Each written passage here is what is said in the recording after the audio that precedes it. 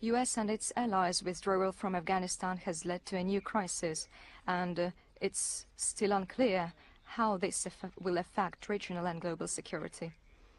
That's why it is for good reason that our countries have paid special attention to this issue.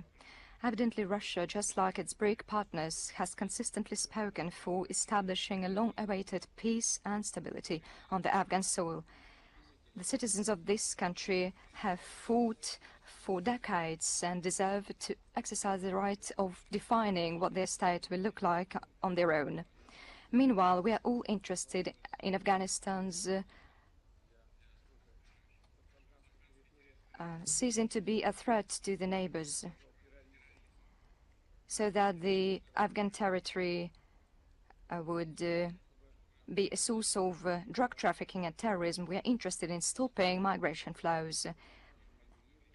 We are for Afghans living in peace and dignity on their soil.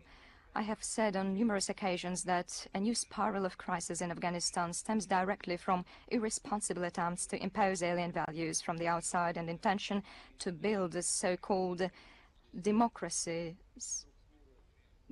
structures using the patterns and methods of social and political engineering without taking into account either historic features and disregarding the traditions that other people have followed.